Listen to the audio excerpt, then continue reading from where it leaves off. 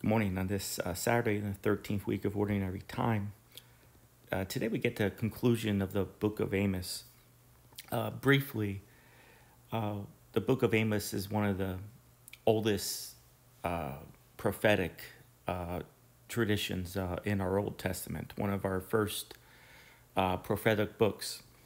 Part of the minor collection of prophets. There's 12 of them. Minor in the sense that they're just shorter in length compared to the major ones of Isaiah, Ezekiel, Jeremiah, and Daniel, where there's over 40 to 50 chapters of those books. These minor prophets have, one chapter to maybe 15 at most. So Amos is one of the oldest of our prophetic traditions.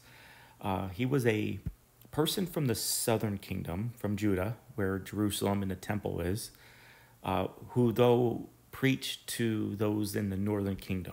Okay, remember the northern kingdom is the one that set up its own liturgical system, and it's the one that also falls first by the Assyrians in 722 BC.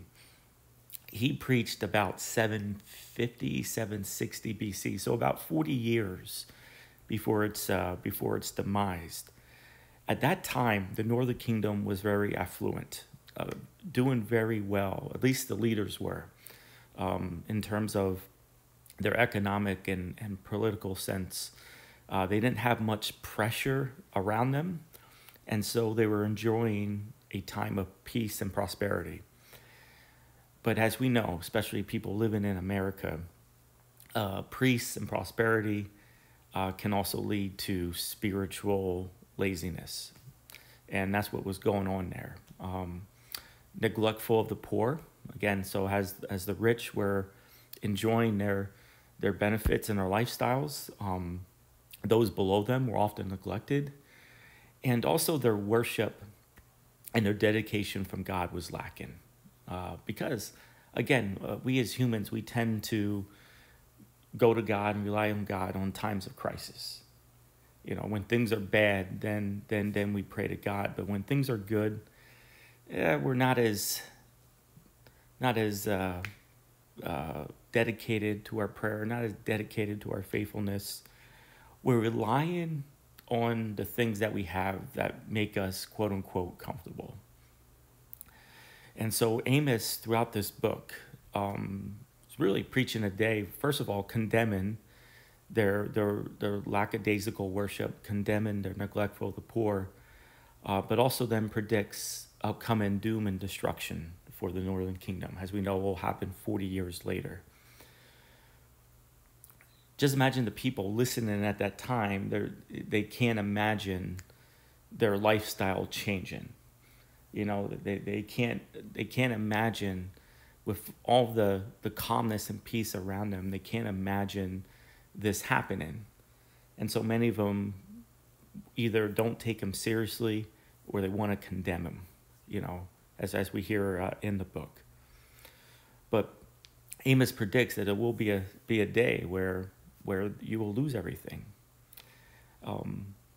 Now, in today's first reading, as with many of our prophetic books, you always have that theme of the prophet calling out the sins, the wrongdoings of the people, the judgment, okay, and the punishment, and then restoration. Okay, that's the prophetic theme that we're going to hear over the next couple weeks. Calling out sin, the punishment and judgment, and then the restoration. Always in those three parts. Okay, that's why I always hate it when people call the God of the Old Testament the mean God, or the God of vengeance. He's also the God of promise and restoration. And in fact, he's even more so a promise and restoration in the Old Testament. So today's first reading, and again, the conclusion, the very last lines of the book of Amos. God is going to remove the things that make us comfortable, but also less reliant on him. Because he's the source of our life. He's the source of our joy, our peace, our consolation. It's going to be us and him for all eternity. That's our destination. And we're called to live that out right now. We're called to prepare ourselves, in this way.